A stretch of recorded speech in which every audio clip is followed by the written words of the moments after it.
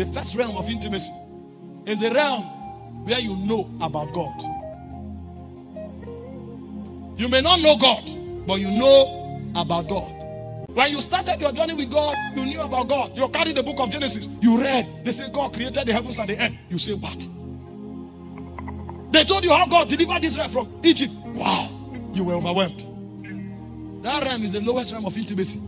You can know God at that level, but don't have intercourse with God. At the realm where you know about God, it's good because it will do two things for you. Number one, it will excite you. Number two, it will inspire you. The excitement and the inspiration is what will draw you to God. You want to find out? Did they say he healed the sick? I have back pain. Oh. Does he heal the sick? Are you sure? You will read 2, 3 more. Okay, if he heals the sick, then I'm here. Heal me. You are knowing about him. You are coming close because what you know will draw you close to him. So this level is not bad. As much as you can hear the stories of God, hear it. In fact, God told Moses that the things he has done for them in Egypt, he should recite it to them from generation to generation. He said, let these acts of God become a memorial, because a generation need to hear about God in order to be inspired to come close to God. So the first level of intimacy inspires you to come to God because you are knowing about God. You know that God is merciful. You know that God is powerful. Evangelists are very skilled in communicating this dimension. They can meet a murderer. The person is just coming from murder. They say they will look for a story and connect the story until they make the murderer knows that even in that state of murder, God loves him. It's a skill. You need to talk to people about God before they can be drawn to God. It's the first level of intimacy. But the highest thing that will do for you is to pull you to God. It's to pull you. And so, this dimension has a way of articulating it. The first way is to read. If you don't read about God, you will not know about God. It says, search within the book of the law and read. It said, none of these things shall fail. It said, the mouth of the Lord, it has spoken it, and his spirit has gathered it. If you don't read about God, you will never know him. And so, the culture of the fathers of old and what they taught the body of Christ is the discipline of sitting to read. But in our generation, they tell you, don't worry, we have fasted for you. It's a lie. The person can raise the dead. It will make you know God. You will clap for him, but you will never know God. Because the fathers that gave us the landmark, they showed us that the first way to grow in God is to read it. You will read it for yourself. I know we are in a generation of audio Bible. When you hear audio Bible, you discover you heard 120 of what was said. Because you can be reading audio Bible and talking with your friend. Nothing is happening to you. You will have to culture yourself to sit down and read that book for yourself if you want to know about God. But those cultures are lost now because we are more interested in dancing in church. The Feast of the Tabernacle, Israel comes to sit down and they read the whole Torah for them. And everybody reads it. In fact, your masculinity in Israel is verified if you can recite it. They know that that's the first layer of knowing God. That's why in Ephesians 4:13 he said, until I come, give attendance to read it. I'm saying this because even this first level, there are many Christians who are not there. You will say a whole story in the Bible. They will say, who said that? You are talking about Balaam. They are opening Luke. They are looking for Balaam in Luke because they've not read. You say, the battle of Armageddon, because it's sound Armageddon. They will go and open Leviticus.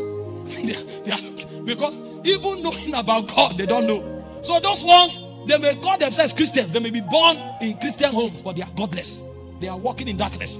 Because the highest level of darkness, I told you is what? Is a state of godlessness. They are in darkness.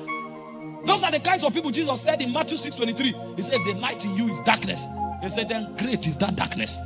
Because they know nothing about God. So the first way to activate intimacy is to read. If we took a census here, how many of you have read the Bible cover to cover? You will be shocked. And I didn't say you'll be shocked because of the number of people. I'm saying you'll be shocked because of the number of pastors. You didn't hear what I said. If it's the brethren, you can understand, but you'll be shocked. If you are a Christian here and you have not read the book, you don't know about God. It's a pathetic state. But many are there. I'm showing you why we are weak. Why, even when we talk about the dimensions of God, it looks as if we are preaching impossible gospel. You know, now, the kind of gospel they preach is the gospel that the psychology realm, the soulish realm can handle. When you start talking about the real supernatural thing that the patriarchs of old carried out, they will say that is not possible. That's not that thing you are saying won't work. Tell people how to sow, because when you sow, you will receive back. The one that is universal, that's the one we do now. We fell into time, and time trapped us like a net. The second way to know about God is to hear his messages. He didn't only tell him to read. He said to also pay attention to exhortation. When you carry the phone of a believer, the playlist is littered with 90% of the song, they are secular music. And then when you ask him, you say, is it a sin? No, it's not a sin. But your heart will become a courtyard of demonic festival. They will play there for a long time. You don't know why you keep falling into masturbation. And when you wake up, you say, we are many. You are not many. You are the one who's falling. They fall from fornication. After 2 weeks, they fall again. After 2 weeks, they fall again. And then you ask it. They say, oh boy, you know easy. It's easy. You are the only one that's hard to. Because the people stand, they are not standing because they are strong. They are standing because they are helped. And you don't know how to access the help of God. Any little pressure, they compromise. They came to the office. They say, if you don't lie, you will lose your job. They say, oh boy, I beg you, I beg you, I beg you. Before you ask, they lie 4 times. And they say, please, me, I want to keep my job. Because their job is their life. But they didn't read that there were 3 Hebrew boys that the king told them, if they don't bow, they will be cast to the furnace of fire. And they say, we will not be careful to answer you in this matter. If it's on this matter, make the fire hotter 7 times. We will not bow.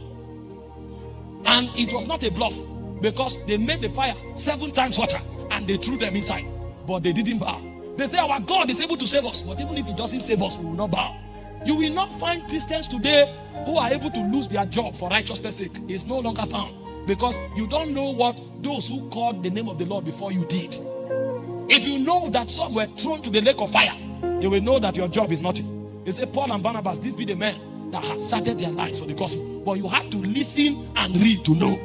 The reason your walk with God is shallow is because you have not heard what others did. You came, you say you're an apostle. You walk like this.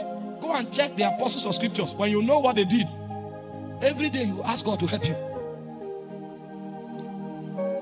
I'm a prophet. You are a prophet. Do you know who a prophet is? A prophet. And when you check prophet's text message is with 7 ladies. He has appointment with all of them. And what they are discussing, you can't hear. Meanwhile, in the days of old, when a prophet entered the city, he comes with the government of righteousness.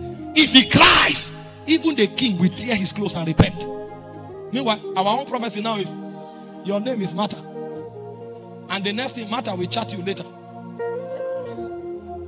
And you didn't read about Prophet Jonah that entered Nineveh. And when Jonah cried, even the animals repented. Do you know who a prophet is? A prophet stands on behalf of God. He's a deity. Say prophet. Think prophet is about the gift. But you have not read. If you have read, you would have known that a prophet is God's symbol of righteousness to a generation. When God wants to reveal righteousness to a generation, he sends a prophet. He said, John cried. The whole of Jerusalem and Judea went to him. And they repented. Even the Pharisees, their heart was caught. Because a prophet showed up. The second layer of intimacy is to know and apply the principles of the kingdom. The man who is functioning by the principles of the kingdom have gone beyond just knowing about. He is now putting it to work. In Hebrews chapter 5 verse 12, he said, whoever uses milk is a babe and is unskillful in the word of righteousness. He said, but strong meat belongs to them who are of full age, who by reason of use have exercised their senses to discern. That is sound judgment. They now understand the ways of God. And I showed you an example the last time I was teaching here. I said, for example, when you read Genesis chapter 1, it said in the beginning, God created the heavens and the earth. And he said the earth was void, darkness was upon the face of the deep. And God said, let there be light. That is a story on one layer. But on another layer, there's a principle underneath. The principle underneath reveals to you that Challenges are possible. But number one, challenges are not designed to destroy you. Challenges are designed to help you manifest your God element. So when God saw problem, it wasn't a problem. It was a platform of manifestation. So when you run into a problem, it's not fear that is the response. When you run into a problem, you begin to ask, what is the principle? What is the law that makes this an advantage? Because gravity is present, but it's not an impediment to aerodynamics. Because if you apply the law of lift, gravity will exist, but the plane will still fly. Without the law of lift, it will be impossible for a metal that massive to float in the air. But when you move from gravity to lift, gravity becomes an advantage, because when the plane wants to thrust, it is gravity that pushes it.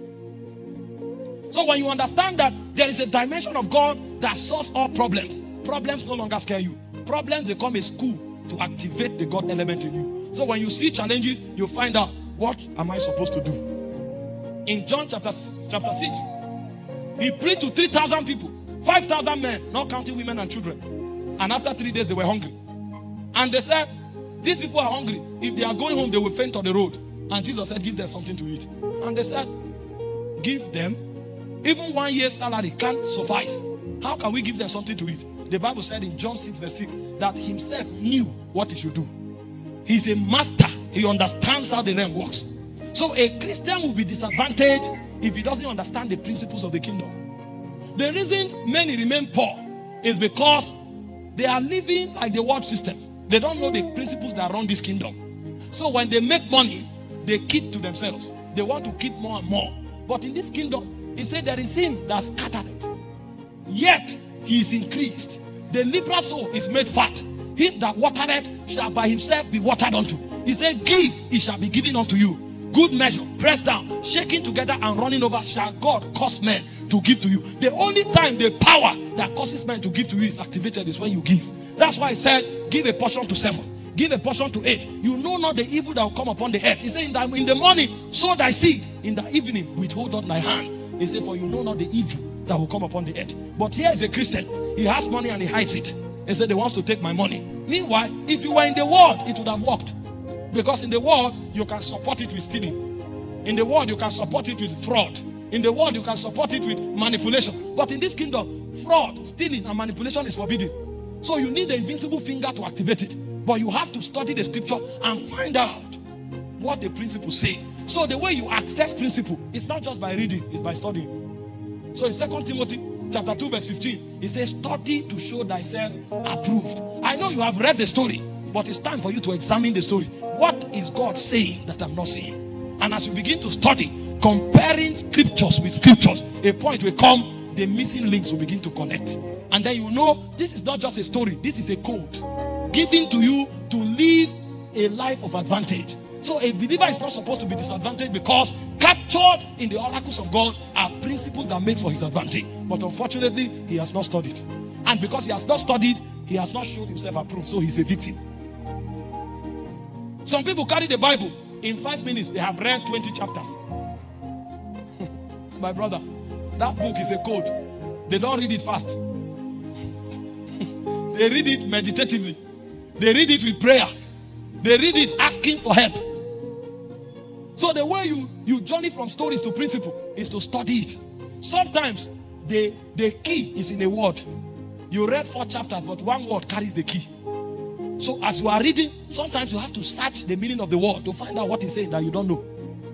When he opens to you, then you are enthroned. Principles is the second realm. And principles are important because they reveal to you the faithfulness of God.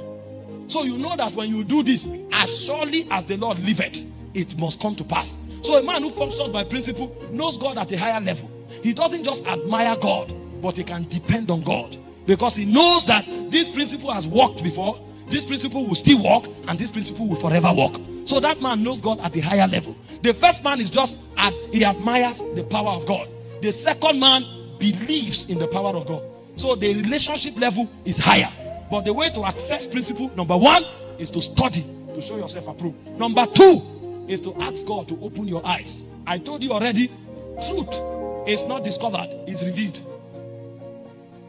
No matter how you labor, you will never find it until he reveals it to you. So while you are studying, you are asking him to show you what you need to know. Are you seeing what I'm showing you here. So the first layer of intimacy depends on your willingness to pay the price to read. It also depends on your willingness to pay the price to sit down and listen. The second layer of intimacy depends on your willingness to beyond reading, to study and to search. The reason people never grow in God, they assume they will just wake up one day and know God more. You won't. You have to pay the price to search God out in the book. Find out how his realm works. Because God's kingdom is not only a person, it's a realm. And there's a way that realm works. He said the labor of the foolish wearieth every one of them because they know not how to enter the city. There is a way to enter. And you will search it to find it. The second layer of intimacy depends on your willingness to ask him to reveal it to you. You don't ask him to reveal it, you will struggle for a long time. And when you begin to put principles to work, you will yet discover that there's a higher realm. Because there is a realm of personal relationship. Because as beautiful as principles are, they are universal. I told you already. The principles you are applying, if a Hindu person apply it, he will get the same result. If a Muslim apply it, he will get the same result. If a sinner apply it, he will get the same result. So as beautiful as that is, because it reveals to you the faithfulness of God, it reveals to you the consistency of God, the immutability of God. Beyond that, there's a realm of personal relationship. Because God is not just here to answer your prayers. God is here to have a relationship with you. And so when you grow from principle, you come to a revelation of Jesus, a personal revelation of Jesus. When you study the scripture in the Old Testament, every patriarch had a name he called God. When you read the Old Testament, you want to preach, you say El Shaddai, Sabaoth, Jehovah Nissi, Jehovah Jireh. You don't know that all those names were caught on the mountains of intimacy. Men who met him personally. So it is their revelation of God. When a man catches a revelation of God, he becomes a custodian of that dimension. So the reason Abraham and his children cannot be poor is because they found El Shaddai. So even in a dry land, Isaac will sow and receive a 100-fold reward. Isaac will dig a well, there will be water. Collect that well from him. If he moves, the water will dry. So what keeps the water there is not the soil, it's the presence of Isaac, because of his revelation of El Shaddai, that causes the fountain to bubble up. But men in our generation will not pay the price to have a personal relationship with Jesus. They think they can call on him when they have a problem. I told you already, life is a relationship. You've got to know him personally. And when you know him personally, you will now discover that there is a realm superior to principles. A man who doesn't know Jesus may need to carefully obey the principles for certain things to work. But a man who knows Jesus will discover that in addition to principle, there's an aroma called favor. A man who knows Jesus will discover that in addition to principles, there is a flavor called mercy. So he comes to a place, probably he's not the most qualified. The principle insists that the most competent should have it. But when he shows up, even though he's not the most qualified, favor begins to knock on the door. I came with him. And because I came, he must be choosing. And that man is choosing, even himself does not know why he's the one. Because he came with favor. A man fails, he's supposed to be condemned. But suddenly, Jesus said, I died for him. I died for him. And so mercy prevails over judgment. Why is that so? There's a realm superior to principle. I told you, that was why Jesus multiplied bread. The principle is for you to what? To sow before you can reap. But when Jesus comes, he tells you, I'm sending you to a field where you bestowed no labor. So even though sowing and reaping is eternal, there is a place in God where you can reap where you did not labor. That's why we are here today. Some of us are preaching today. We just showed up in town. People come and they are blessed. It's because some intercessors probably labored in this land and insisted that in the 20s, God must raise voices that will bring Jesus to this city. You now come. When you see crowd, you walk into the hall like this. You say it's because we are anointed. If you know how many lineage of intercessors pay the price that you are gliding on, you will understand that Jesus is a system. How do you access this realm of Jesus? Number one, you must believe. Because every realm has what it takes to access it. To know Jesus, you must believe. In Romans chapter 10, verse 9 and 10, it said, with the heart, man believes unto righteousness. I'm showing you this. They look simple, but this is why we fail. Because you may leave this hall after this meeting, and you are confronted with a problem. And instead of leaving your head and entering your heart, you will remain in your head and labor for 2 weeks. and see the futility. Because it's not just hearing it, it's your ability to catch it that makes the difference. You can live here now and a problem meets you. Instead of stepping into your spirit and believing that Jesus is your defense, you will now begin to quickly put logistics together. When you put 1,001 logistics together and it doesn't work, that's when you will now start coming back to Jesus. This is why many people struggle. When you understand how to activate the realm of Jesus, you will know that believing is superior to doing. Your doing is validated to the degree that you believe. If you have not believed and you are doing, that labor will be in futility. So to activate the realm of Jesus, you have to believe in your heart that he is the Son of God, he died for your sins, and he was raised from the dead for your justification. If you believe that he is the Son of God, what it means is that you are tapping into an economy that is beyond the earth realm. So even if the earth fails, your source is not earth. Your source is from beyond the earth.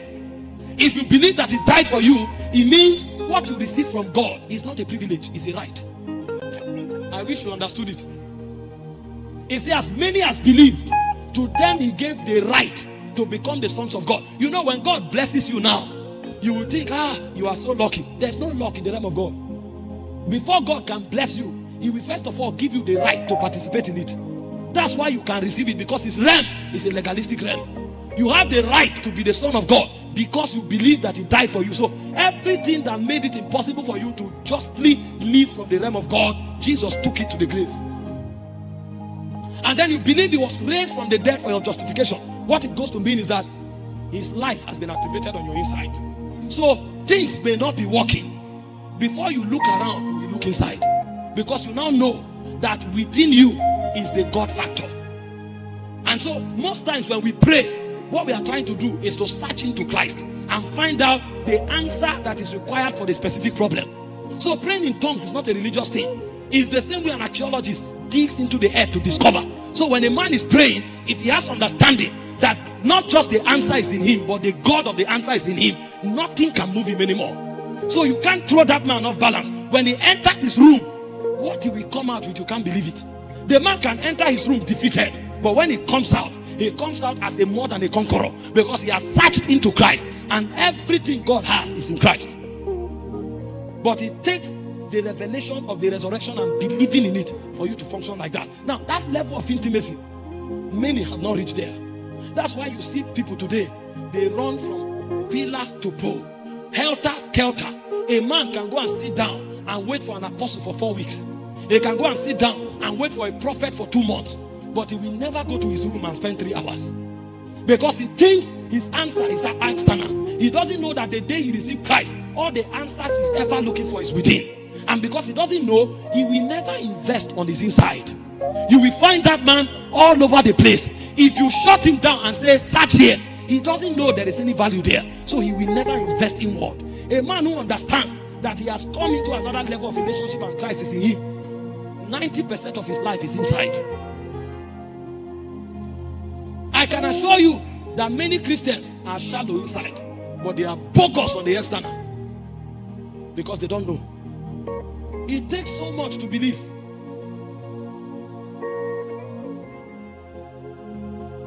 To believe, you have to pay attention. You don't hear things haphazardly and believe it. So this realm of intimacy will require you to separate yourself. Because you will not hear it in the market and believe it. Because your mind will fight it. You want to grow in that revelation, you must pay attention. I know you are a banker. I know you are a lawyer. But every day, you must separate yourself and find out what is the new thing he's saying that is coming from here. It's a breaking news. And if you don't grow in the revelation of Jesus, your life will be haphazard. Things will happen to you and you will live based on luck and chance. When you access this realm, 3 things will happen to you. Number 1, life will be activated in you. That life activated in you is what overcomes the world, not your brain power. Number 2, faith is activated in your spirit. In Romans chapter 12 verse 3, it says, unto every one of us is dealt unto the measure of faith. So the faith you require to live a glorious life is already there. But it will take what? Continuous and progressive revelation of Jesus for you to grow in that faith. So if there's any mountain challenging you now, the mountain is not the problem. Your ignorance is your problem. Because the moment you step into a higher revelation of Jesus, faith will mount up. And when faith mounts up, it will immobilize the mountain. The third thing it will do for you is that it will activate authority in your life. Because authority is a function of revelation. Jesus sent out 70 people and they were babes. He gave them power in Luke 10:17. And as they went out, they returned celebrating. And what did they say to him? He said, the demons were subject to us in thy name. So they went with the name of Jesus. They carried that name as a weapon. The reason you go out and come back defeated is because of what you don't know. The day you know your authority in Christ, you will begin to wield it. The revelation of Jesus activates life. The revelation of Jesus activates faith. And the revelation of Jesus activates authority. When you see Christians struggling, the problem is not their struggle. The problem is their ignorance. That's why it said in Hosea chapter 4 verse 6 that my people perish, not because I'm powerless and not because they are helpless. They perish for the lack of knowledge. So when a man's life and experience is actually a report card of his depth of intimacy. Because when that man begins to know God more, the circumstances will begin to change. Because that revelation will bring life. That revelation will activate faith. And that revelation will provoke authority. Why am I teaching you these things? Because you can't continue living your life depending on others' benevolence. Most times we call on God and God doesn't show up. The reason is because he has already shown up. And when he showed up in Christ, he deposited everything you need. Your job is to pull it out. The fourth realm of intimacy with Jesus is the realm where men literally begin to participate in the spirit realm. It's not only God and angels that come here. Men are also invited to come there. Because there are certain levels of legislation and spiritual governance that will not be possible until we begin to appear in the councils of heaven. In Revelation chapter 4 verse 1, before John could bring the testimony of the apocalypse to the body of Christ, he had to be caught there. Because if you don't see it and participate in it, you can't talk about it. Even if you say it, the atmosphere can appear. Because there are things that can never be taught. Hope you know, in Revelation chapter 1 verse 9 and 10, John, who knew Jesus for 3.5 years, the Bible said John was the one that put his head on Jesus' chest. When he entered the realm, the Jesus he met there, the level of glory he carried, Jesus had to reintroduce himself to John. Because the glory that you receive when you hear a message is different from the glory you see when you appear there. Because earth is limited. There is so much of God that earth cannot handle. So no matter how we preach Jesus, there is a weight of glory that earth can handle. If that weight enters the earth, earth will dematerialize. Hope you know that when Jesus appeared by the voice of the archangel, he said the whole elements of the earth will melt. So there are weights of glory that earth can handle. So no matter how you preach Jesus, it's only a measure of Jesus that earth can receive. If God wants you to interact with glory that should bring certain level of government and governance to the earth realm, the only way is that you have to be summoned up. You have to be summoned. That's why John knew Jesus on earth, but Jesus had to be introduced to him in heaven. There are different glory realities. Come on, Peter. Revelation chapter 4 verse 1. And he said when he entered there, he said, I saw a white throne. The realm have changed. This one is not the revelation of the love of God. This one is the government and the judgments of Elohim. If you bring the judgment of God to the earth now, the earth will end. That's why when Jesus read Isaiah 66 in Luke chapter 4, he stopped at the acceptable year of the Lord. The government have not yet been activated, but there are measures of that government that needs to come into the earth realm to minimize evil and to advance the kingdom. For you to tap into it, you will be summoned. You must be summoned. And so when he appeared there, he didn't meet Jesus the love. He met Jesus the king. And he saw 24 elders. And he said they were bowing their faces, casting their crown. He saw the 4 beasts. He had come into the council of the Godhead. When he returned from there, he said, I write unto you the church of Ephesus. Then you don't talk to people anymore. You talk to territories. You talk to generation. Because you are bringing a weight that a man can handle. When he came down, he didn't talk to anybody again. The ministry of John to individuals ended when he was summoned. I write unto you, Smyrna. I write unto you, Philadelphia. I write unto you. He was talking to territories. Because at this time, the weight that came is for territorial legislation. If our revelation of Jesus is only what is preached, we are still limited. A time will come when we have to be summoned. Because the kingdom is not just about life. The kingdom is also about the fellowship of the Spirit. The kingdom is also about the will of the Father. And these three harmonizes in the realm as a unilateral government. Only when you come there can you bring the three at the same time. So there's a realm of intimacy where you begin to come up hither. Come up hither. You don't just hear messages. You don't just receive revelation.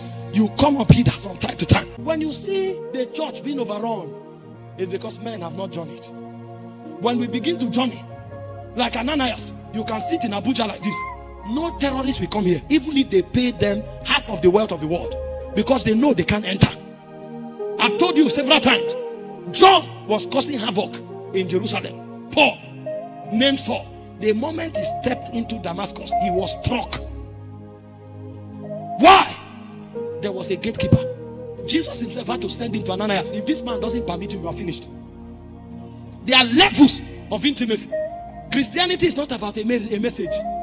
It's about a person and the reality of that realm. When you begin to walk with Jesus, you will discover that a time will come, Jesus will cease to be a man.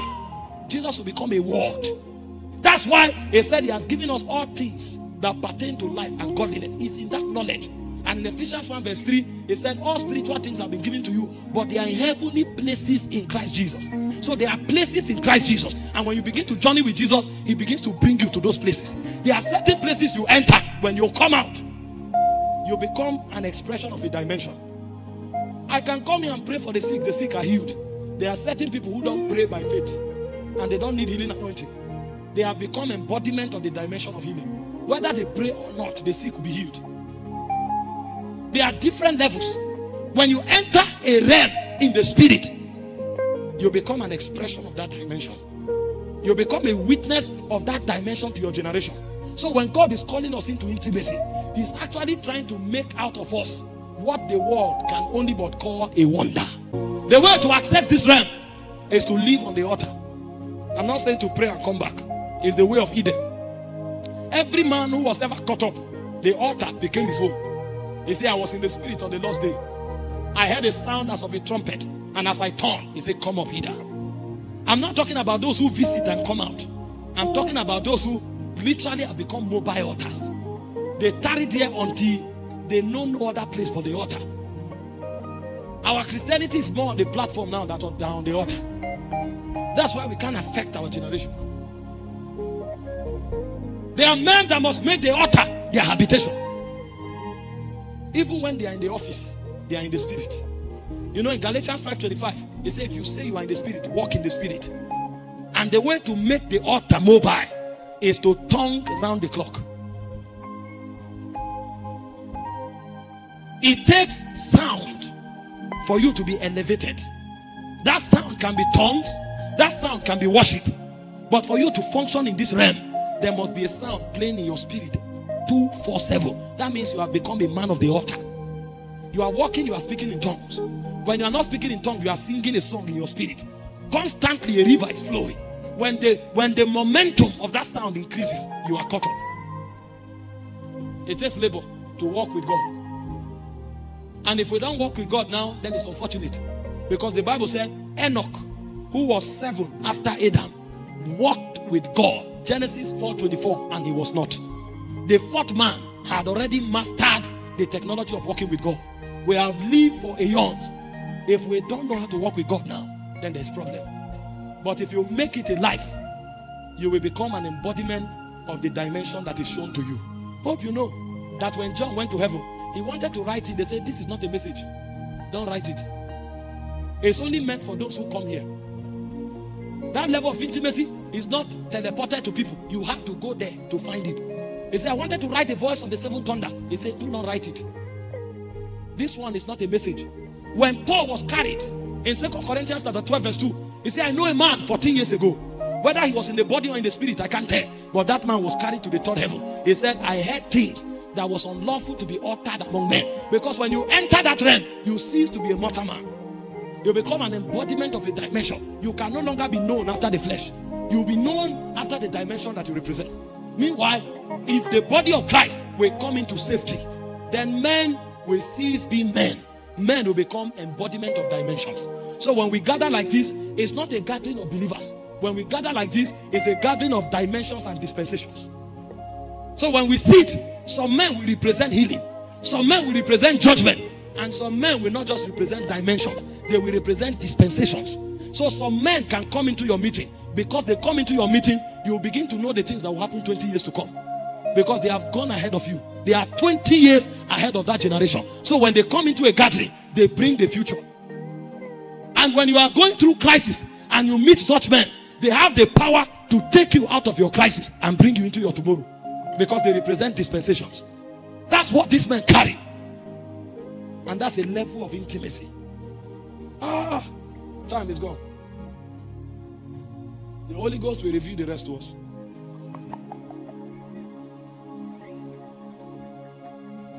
The fifth realm is the realm of the voice. In John chapter 10 verse 27, we say, my sheep know my voice and they obey me. When you have traveled, you will live by the economy of the voice.